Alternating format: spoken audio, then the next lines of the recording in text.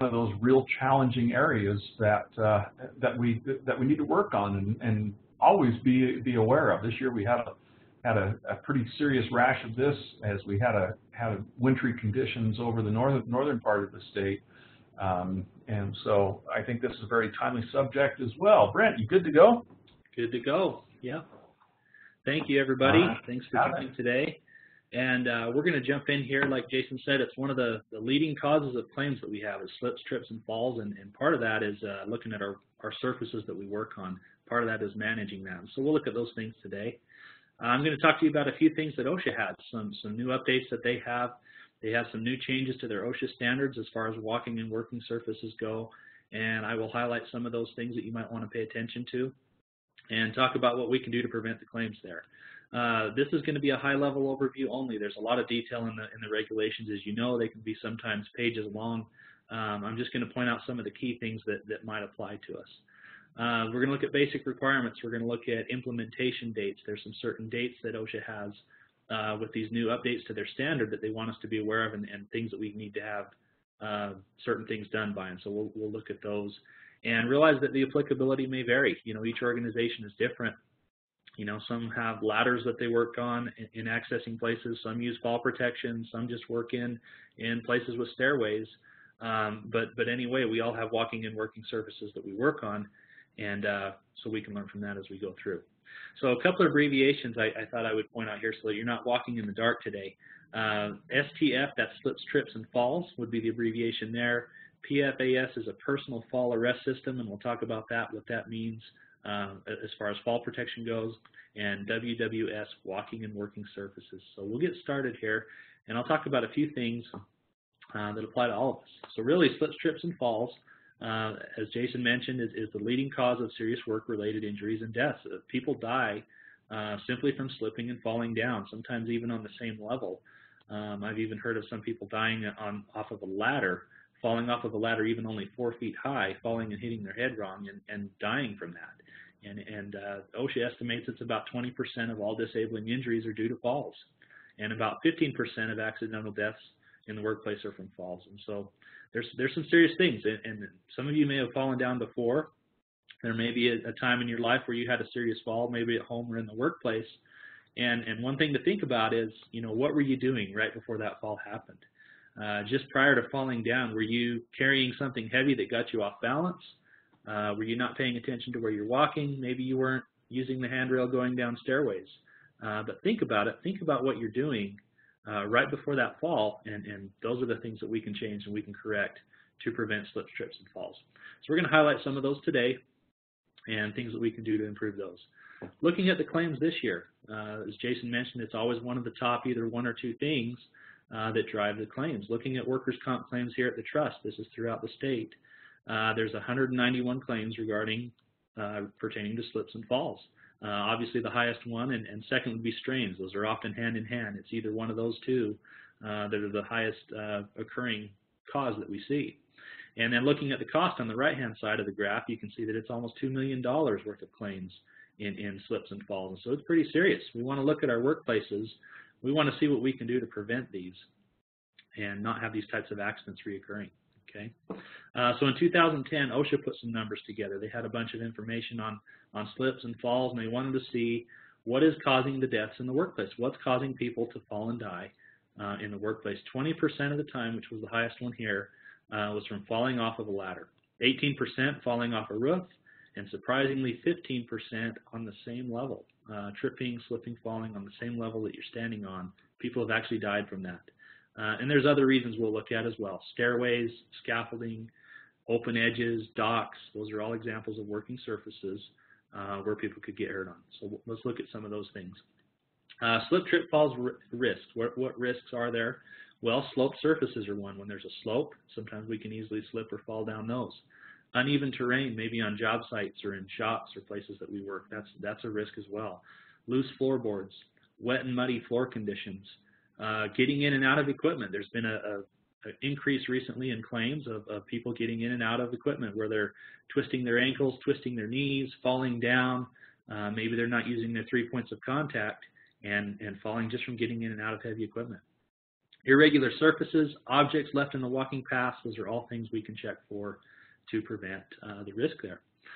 So why do slip, trip, and fall injuries occur? Why does this happen? Well, one is a slip, which we'll look at. A slip, the definition is that it's too little of friction or traction between the feet and the surface, resulting in a loss of balance. And I'm sure a lot of you have slipped at some time in your life. Maybe it's out on ice outside or some type of surface you're walking on, but it can catch you by surprise, and it can often lead to injuries. So a slip is one. Trip, here's another one we may have encountered. Foot or lower leg hits an object, and the upper body continues moving, resulting in a loss of balance. And I'm sure you've seen that happen before, kind of like the picture shows here. Or the other one is stepping down to a lower surface and losing your balance. Maybe there's a ledge or something that you step on. But there's reasons why trips happen, and we can prevent those by looking at our workplaces and watching for those things. And then the last one is falls. What is a fall? There's two different types. One is falling at the same level or falling to a lower level. Kind of like Wile E. Coyote knows, he's learned from experience that fall to a lower level can be pretty bad. So there's two examples there of what can happen with that. What we see as far as injuries, when people slip, trip, or fall, the types of injuries that are common are sprains and strains. Sometimes people will go to catch themselves. Their first instinct when they go to fall is to reach out and put their arms out straight and catch themselves, and often that leads to straining a shoulder or straining joints, or maybe they fall and hit their head and get bruises or fractures or other cuts, lacerations, things like that. Those are common things that we see from slip, trip, fall injuries. The common body parts that get hurt from this, like I mentioned, could be shoulders, could be your head that gets hit on the ground, knees and ankles, sometimes they get twisted or sprained, and wrists and elbows when you go to catch yourself. There's a lot of different parts, but really we got to be really careful because we can have some serious injuries from those things. We've seen some really serious injuries happen just from simply walking and doing things on a regular basis on a regular walking surface, and it can happen. A few years ago, I was working for another company, and one of our worst injuries that we had in the whole organization was a guy that was walking down the stairs.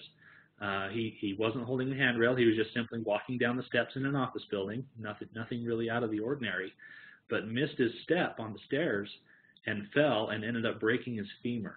Really bad break. He was out of work for a while, really painful, and it can happen just from simply walking down steps or walking maybe on a carpeted area or on a slick floor. Simple things like that can sometimes get us if we're not paying attention, and that's what we want to watch for. So OSHA looked at this in the past couple of years. They looked at this and they thought, you know, what's causing all of these slip, trip, fall accidents, and what can we do to update our standards to make it so we can prevent some of these? So they looked at this. It had been over 20 plus years since they revised their standard on walking working surfaces, and there were some things that were outdated, and so they wanted to look at this and make some updates and changes to it. And so they updated their walking and working surface standard, and it really covers all types of surfaces that we work on or anything that we access to get to those working spaces. And so in 2011, they started some hearings and comments. They started to reach out to the industry, see what people thought about it, and eventually started putting some things together. They had some drafts, they had some proposals, and in November of last year, November of 2016, they had the final rule published in the Federal Register where they put this into place.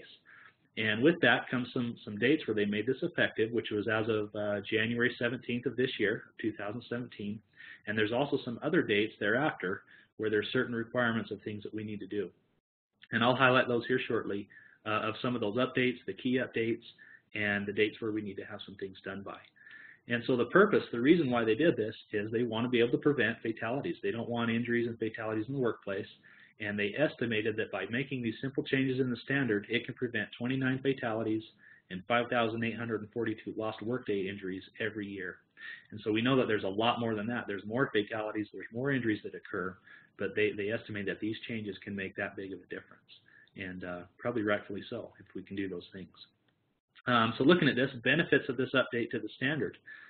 It creates a greater flexibility for selecting fall protection systems. Those that work at height, that work on top of roofs or up ladders or on elevated surfaces, there's some other flexibility. There's other options that the standard makes available with these updates. It also provides consistency between other OSHA standards. They've updated other standards in recent years.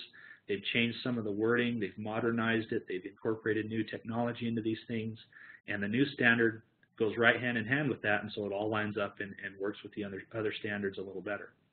And it also replaces outdated specification requirements that they had that's changed over the years. So that's why the standard updated, and there's some things we'll look at here shortly. So what is a walking working surface? What's the definition that OSHA has of that? It's any horizontal or vertical surface on or through which an employee walks, works, or gains access to a work area or a workplace location. So it could be a ramp, it could be a floor, it could be stairways, it could be ladders, dock boards in a warehouse or a shop, working on a roof. Any type of walkway or walking path where employees go is considered a walking working surface. And so that's what this standard applies to, that they updated. This is the standard here, 29 CFR 1910. There's a couple of subparts that were updated. And some of the key things that it addresses that we need to be aware of is how it pertains to fixed ladders. So if you have fixed ladders in your workplace, you'll want to pay attention to this because there's some new changes and new requirements that go along with that. It also applies to rope descent systems, fall protection systems, and different training requirements for employees that do work at height, or training requirements for employees that might be exposed to a fall hazard or other serious injury in the workplace due to working at height. So those are some of the updates there. Here's some of the revisions. As far as training requirements go, employees that are exposed to a fall, by May of this year, they want you to train, which should already be done, and we've helped with some of that, to ensure that exposed workers are trained on fall hazards, that they learn to recognize that they understand the risk, learn how to have the awareness about it and the right way to do that. And also along with that training is to ensure that workers who use the equipment that are covered by this new rule, the final rule, that they get the training that they need. And so this training should be ongoing. Whenever there's a new employee, whenever there's a new workplace where there's a fall hazard, there should be this training going on where the employee gets the awareness and training that he needs on the equipment and how to protect himself from falls. And so that should be an ongoing thing that goes on there. Another thing they had was for the rope descent systems. They require the inspection and certification of permanent anchorages for the rope descent systems. Now this is to be done by November of this year, so that's ongoing as well. If you have any system like this, maybe it's a rope descent system from a ladder or other anchorages on the sides of buildings, wherever it may be, it's up to the employer to make sure that they're inspected and certified, that they have that 5,000-pound rating and can hold what they need to withstand. As far as fixed ladders go, any fixed ladder that's over 24 feet in height needs to have some certain components on it. And one is to install a personal fall arrest system or a ladder safety system on newer fixed ladders and on replacement ladder sections by November of next year, November of 2018. And then any other fixed ladders you have, ensure that the existing ones that you already have in your organization, that they are equipped with a cage or well or a ladder safety system by next year in November. And so what OSHA is doing here is they're taking it away from just having a cage or a well, and they're now leaning on going toward an actual personal fall arrest system or some type of safety system that you attach to that catches you if you go to fall from a fixed ladder. And so down the road, they'll be looking for some other things there as well. So take a look at your fixed ladder. See if you have any that are over 24 feet in height. See what type of fall protection system you may have there.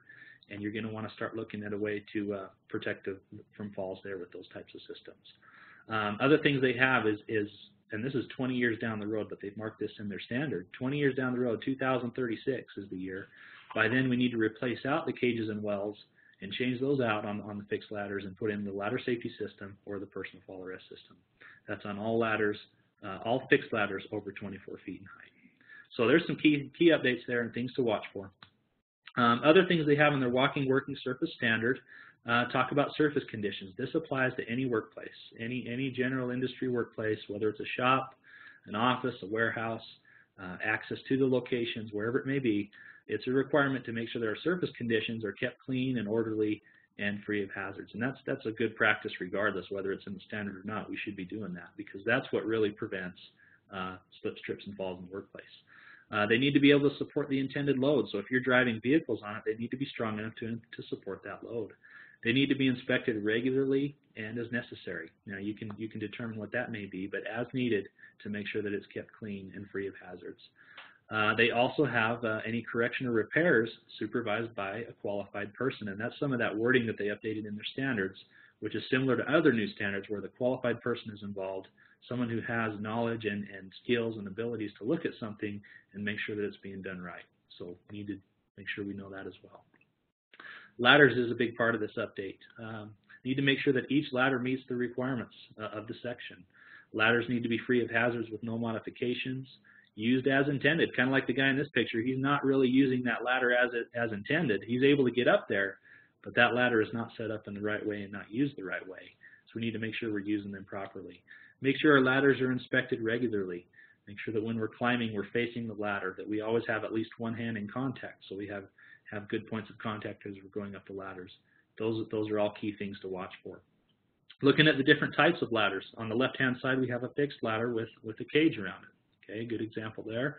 On the right-hand side we have a portable ladder, like an A-frame ladder.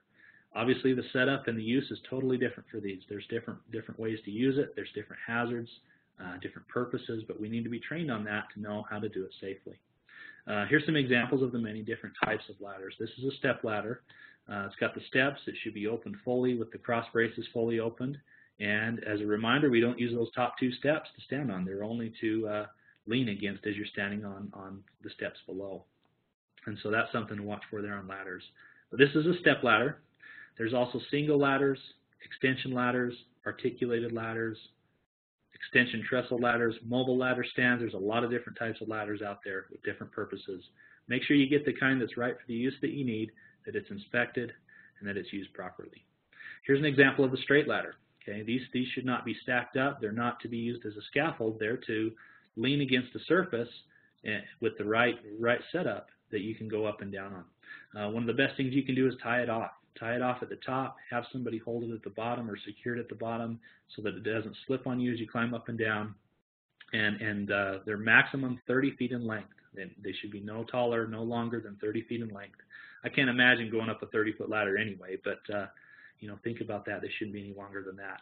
And one thing when you're climbing up these ladders, here's just a tip. Keep your belt buckle inside the rails, okay? You cowboys out there, if your buckle's outside of the rails, it's possible that you can fall, so pay attention to that. Just a tip there. Looking at stairways, we all go up and down stairways regularly in our homes and our offices. It's in many workplaces, and this can affect a lot of us. The regulations for stairways have a few things here that are required. As far as handrails, stair rails, and if guardrails are needed when you get to the top, we'll look at some of those. But if stairs are installed in your workplace after January of this year, there's certain specifications in the standard that need to be followed. And some of these are basic, some of these have always been in place, but there's some new details as well. Basically, every stairway, every flight of stairs having 4 or more risers, meaning 4 or more steps, shall be equipped with standard stair railings or standard handrails. Okay, and that goes for your home, that goes for your office. You know, you'll want to refer to your local building code as well. They'll have different specifications for your stairway, and they will also call out when handrails are needed and how they should be built and set up. So check your stairways, make sure that they have those stair rails. Here's an example of a shop that we inspected in recent years, and they did a really good job of putting a nice stairway together. You can see it's got good guardrails, it's got something to hold on to as you go up, but you'll notice that as you get to the top of this, there's an upper level there, an upper mezzanine or storage area, where an employee could walk up there and they're guarded until they get to that upper level. And it's there where we want to look for things. We want to look to have guardrails in place or things that we can do to prevent the falls from those areas. Okay, so that's one example.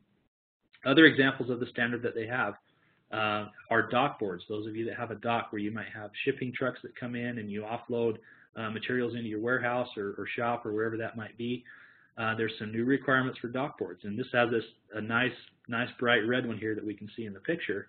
They need to be capable of supporting their intended load. So in this case, you know, a forklift. If you're going to drive a forklift across it, it needs to be able to support the weight of that equipment and whatever weight you may put on it. They need to be designed to prevent the transfer vehicle from running off the dock board edge. So you used to just see a lot of these dock boards that were flat. Well, this one in the picture has these nice edges on it, and it keeps it so those wheels on that forklift don't slide off the edge and fall off. There's been a lot of accidents on these working surfaces from forklifts or pallet jacks or other things running off the side of these dock boards. And that's one thing that OSHA put into place that's new, is to have those sides to keep things from falling off. The dock board should be secured. There should be a way to secure that in place, and should have handholds for safe handling of the dock boards. So there's some key things there to watch for if you do have those. Rope descent systems was the other one we talked about. Like I said, anchorages need to be identified, tested, and certified by the building owner. It's up to that building owner to make sure and certify that. They need to support at least 5,000 pounds. Employees need to be trained on it, need to have proper rigging, proper anchorages, and like with any type of fall protection, there's got to be some type of rescue available. So before anybody goes and works at height, before they're using fall protection equipment, you need to think about what happens if they fall. What am I going to do about it? How am I going to rescue them and get them down? Whether that's sending someone to get them or getting them down with aerial lifts or ladders or whatever it may be. You need to have a rescue plan for any type of fall protection or elevated work where there's potential for a fall. And so each employer, each organization has the duty to have fall protection. Okay, this is in the standard. Wherever it is, whether it's going up and down a ladder, whether it's working on a roof or working on an open edge, there needs to be some type of fall protection there. It's up to the employer to do that. So this applies to stairways, roofs, rope descent systems, ladders, wherever it may be. Any type of holes where materials could fall through, there needs to be protections for that. Any drop-offs, any open edges, that's where we have the duty to provide fall protection. Okay, so here's a video here I want to show you. You can see that this worker has this hatch that opens up behind here, and they go on down into this lower level, but they don't bother to tell the lady that's working here in the front. She doesn't realize that floor is open, and whoops, there she goes, falls down into the opening. You can imagine how bad that had to have hurt with some stairs there as she falls down. But those are things that we can watch for. That's a walking, working surface that was changed. When that hole opened up, it was modified. So we want to look for things like that in our workplace. Watch for things that we can do to prevent falls. Look at certain open edges or floor openings or any gaps or anything you might work on where you could trip and fall or have some type of an accident. That's just one example. Here's other examples that we've seen from other places we've gone and visited around the state. Here we have an upper work area, and they've done a really good job of putting some guardrails up there. It keeps it blocked. It keeps people from falling off the edges. It's visible. They've got it painted red. It's something you can easily see, and those railings are there to keep people from falling off. That's a great example. Other examples we see are mechanic shops where there's floor openings, or maybe you have pits where they go and work under. There's some things that you can put in place there to prevent falls into those pits and holes, and one of those could be safety nets across it, or it could be guardrails, it could be chains, boards or covers, some kind of plate to put over the top. There's a lot of different covers that you can put there so that people aren't just walking by, maybe tripping on a hose and falling into a lower level like that. So there's one example of things to watch for. Other places we've gone, I went to one place one time, we had a stairway, and we went up this little stairway, turned into this room, and came out, and there was a door. And the door, as you open, is like this picture here. You can see it has an open edge where if you open that door, there's nothing there to step on. And that could really surprise somebody if you don't have things blocked off or labeled or guarded. You could really have a problem. So OSHA requires anything more than 4 feet in height be guarded with some type of barrier, door, or something physically there to prevent someone from falling through. Those are other examples in the workplace that we've seen. Looking at fall protection systems, there's a lot of different types. There's certain specifications they have. If it's a temporary or a permanent installation, there's still requirements that need to be met. This picture is an example of a guardrail system. You can see it's placed around an open edge and keeps people from falling down into an open area to a lower level. So that's one example. There's also safety net systems, and there's also requirements for fixed ladders, like we talked about earlier, where fall protection systems may be required. This standard does not talk about personal fall arrest system, this 1910.29, but there's another one that does, and it will talk about the requirements there. One of the main things that there is that the employer needs to provide training to their employees. So the deadline was in May, and earlier this year we provided fall protection and slip trip fall prevention trainings in our regional training topics, and there's also other trainings that we have available for this. But this is part of your training. You need to make sure that your employees that work at height, where there's potential for falls or slips, that they get the training that they need, that they know how to use equipment and have what they need. This applies to personal fall arrest systems. It applies to any type of fall or any open leading edge work, equipment hazards, use of fall protection systems. They need to have that training, and they need to have it by a qualified person, someone who knows and understands and can train them with what they need. So what we can do in every organization, at every entity, what can we do to prevent slips, trips, and falls? What can we do to prevent these accidents? Here's some key things that stand out. One is design your workplace and your processes Design them in a way that you can eliminate the hazards, that you make it easier on your employees, that maybe they don't have to work at height, or maybe they're not stepping over things or tripping over things or not working near ledges. Maybe there's guardrails that can be installed in the places you work that can really prevent those claims. That's something we can do. Another thing we can do is our good housekeeping. Make sure things are picked up. Keep your walkways clear. Pay attention to where you're walking. Safe walking practices. And what would that be? Maybe we're not looking at our phone as we're walking. Maybe we use handrails as we're going up and down stairs. Maybe we're just paying a little bit more attention to each step that we take and not getting distracted. Those can lead to preventing claims there as well. Wear proper footwear. Think about the type of shoes you wear, whether it's boots or shoes or just general shoes for the office. Think about the type of footwear that you wear that's the most safe, that's not going to cause you to roll your ankle or trip or slip on some ice outside. Wear some good footwear that can prevent that. And another key thing is learn to fall properly. As I mentioned, a lot of people, when they go to fall, their first instinct is to put their arms out and try to catch themselves, and that often leads to injury. There's certain ways that we can fall, maybe by doing the tuck and roll maneuver where you bring your arms in and kind of roll on your side. It may look funny, but you may save yourself from hurting your shoulder or having something more serious. So if we go to fall, let's prevent the accident from the fall itself. Let's learn from those things. Documentation is one of the best things you can do. OSHA goes by this rule, if it's not documented, then there's no way of proving that something happened. Well, as with anything, with any training, with any inspections, with any maintenance or new installs of anything like that, make sure that you're documenting those things, that you have the things that show that things were done correctly. Keep your training records, keep copies of rosters, show that inspections are being done. Documentation is key to showing that you're doing the things you need to do. And it might remind you when it's time to redo it as well. So keep your documentation there. Looking at fall protection system, these two guys here, they've got the buddy system going on. And the buddy system's good and it's great in the workplace, but it's not an approved method of fall protection. As you can see here, these guys could easily fall down either side of that roof and have a serious problem. There are certain fall protection systems that are effective if they're set up right and if they're used properly and if employees are trained.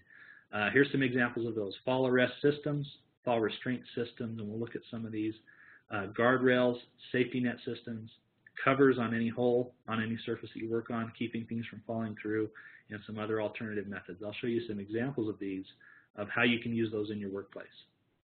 This is the personal fall arrest system that we talked about.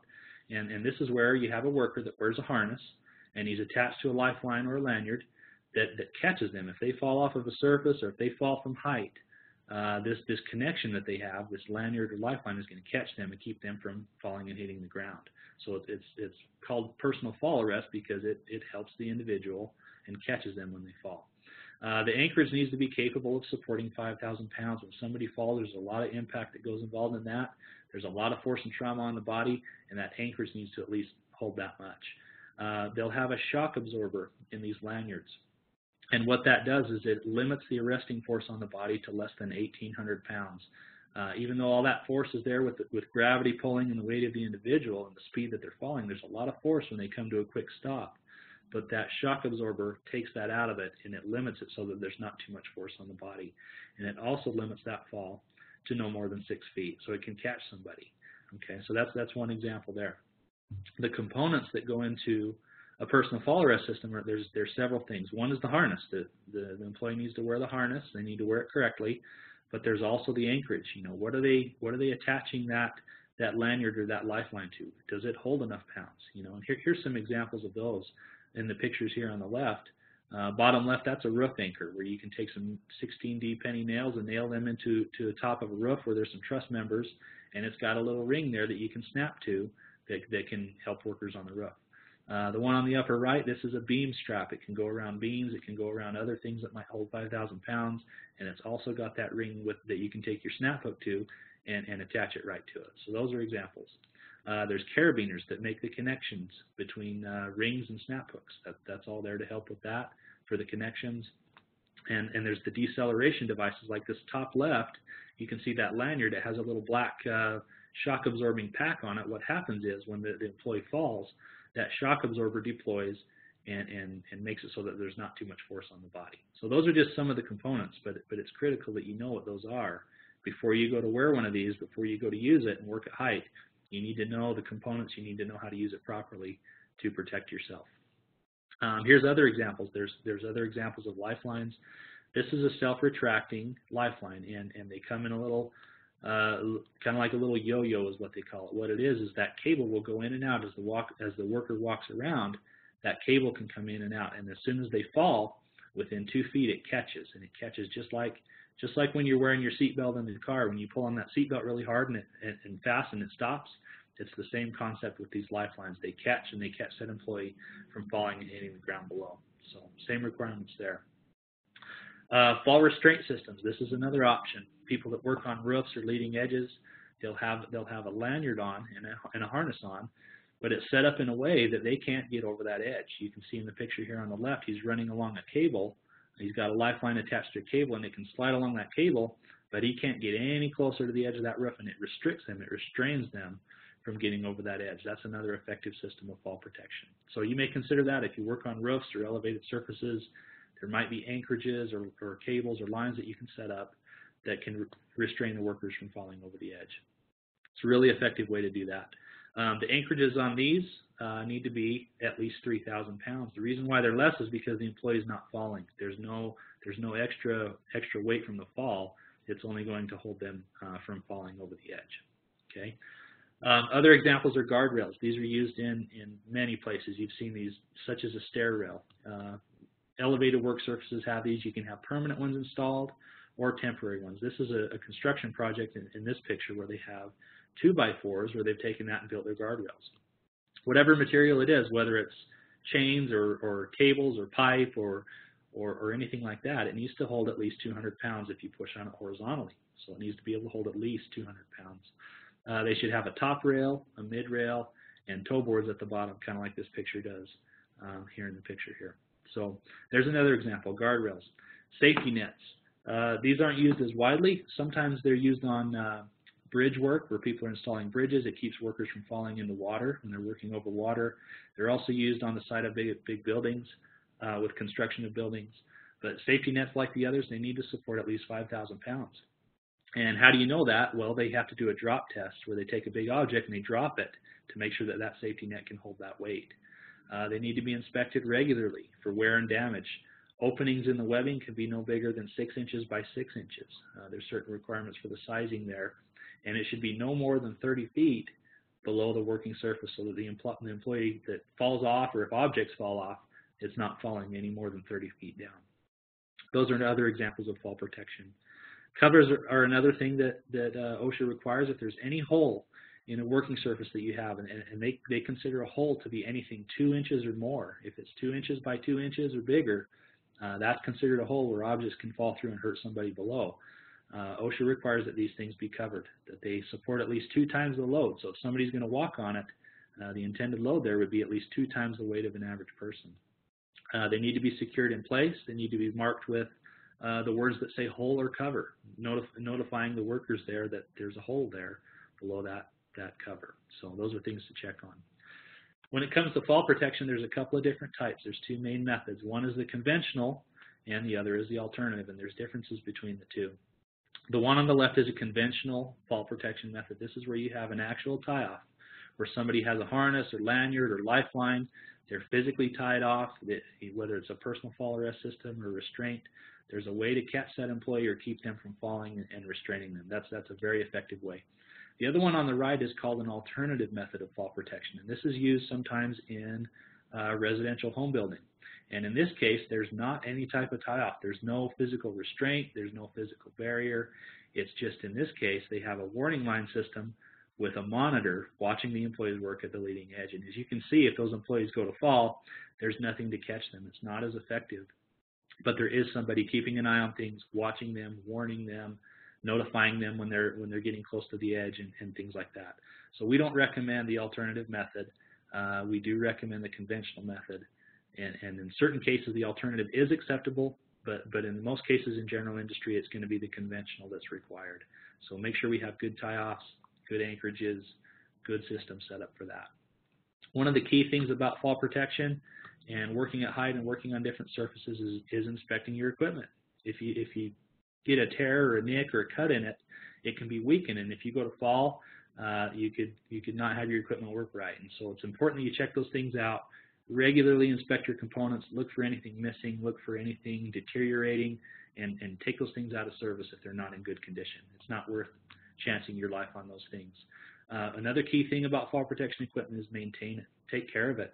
I've seen several job sites where employees are leaving their harness laying in the dirt. Maybe they get grease and oil on it and it starts to deteriorate things, or maybe their lanyards are really old and they're getting frayed and starting to break. Make sure you maintain those things. Keep it clean.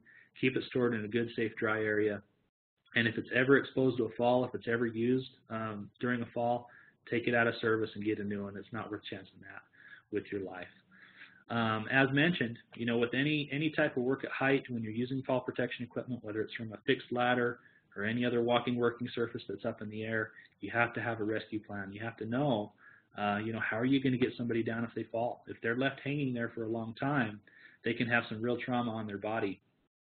This is an example of what they have are some suspension trauma straps. And what they have is on the side of the harness, you can attach these little pouches where when somebody falls, they can deploy these little steps, these little stirrups that come out, and they can step into that and get that blood flowing properly to their legs so that they're not just hanging there in the harness, cutting off their circulation. So think about that. Think about how quickly can you get somebody down, and what's your plan to get somebody down if they do fall. That's part of your fall protection plan. So we've looked at a lot of different walking and working surface types. A lot of this was geared toward fixed ladders, which are some of the new updates in that new standard.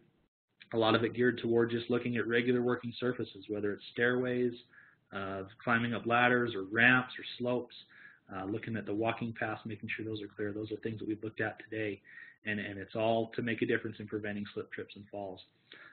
Realize that the Trust is here to help. We have lots of different trainings available, such as this one. We have webinars that we've done in the past that are recorded and on our website that talk about fall protection, that talk about preventing slips, trips, and falls. Those trainings are out there. We've also got it with our regional trainings that we do every year.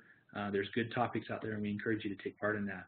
If you ever have a question about ladders or proper setup or working at height, if you have questions, we're here to help and help answer those questions for you. So don't hesitate to reach out to us for those things. In summary, we've talked about designing the workplace. Design it in a way that you can eliminate the slips, trips, and falls, that we can prevent those accidents in the workplace and keep people from falling. As mentioned, it's one of the leading causes. It's one of the most costly types of claims that we have, and it's one of the most frequent that we see year after year is slip, trips, and falls. And so we need to really keep our awareness up on that and prevent those as a group here. So maintain our housekeeping. Make sure that things are picked up. Keep your walking paths clean and clear and in good order. Do regular inspections. Go through your workplaces regularly. Look at those places where someone might trip or fall or have a problem with. Let's look at those things and make sure they're addressed. Look at keeping your employees trained. That should be an ongoing thing, updating training, keeping the documentation of that, and keeping each other aware of the hazards. Those are the things that will lead to preventing the claims and reducing those. And so that's our recommendation there for those things. We've covered a lot today. I know there's a lot of information there and kind of some technical things. There's a lot more information in the standards if you want to read through that. We've hit on some of the high-level things and some of the key changes, but we encourage you to be aware of that and keep each other safe. So with that, before everybody drops off and falls off of the webinar, does anybody have a question? Jason, any questions there? No, we've only had one question so far, and that was just pertaining to training. If the Trust offers this type of training, and I responded to Michael on that. But yeah, we do this type of training. Or, one of the ways you could do is we're recording this session, and this could be a good basic training to get you started on that, and then do some specifics as far as the hazards that you're dealing with in the workplace, as well as the type of equipment that you're using. Does that sound good? Absolutely. Yeah, that's right on. You definitely want to be trained on the specific equipment for sure. And it could be different. It could be different for each job site. So you're right on there. Yeah. That looks like that's all the questions we have, but this is a serious issue. We look at some of the incidents that have happened over the last year, and it's kind of scary what has happened, and we really need to take this serious. We need to train our people so they're aware of the hazards and what's out there. I really appreciate Brent, the work he's done to put this together. If you do have questions, give us a call, email us. We'll be happy to help out. Brent, last word. That's it. Everybody be safe out there. Don't slip and fall. Oh, be careful. I think I froze up. I don't know if you can hear me or not, folks, but I hope you guys have a great day and be safe out there.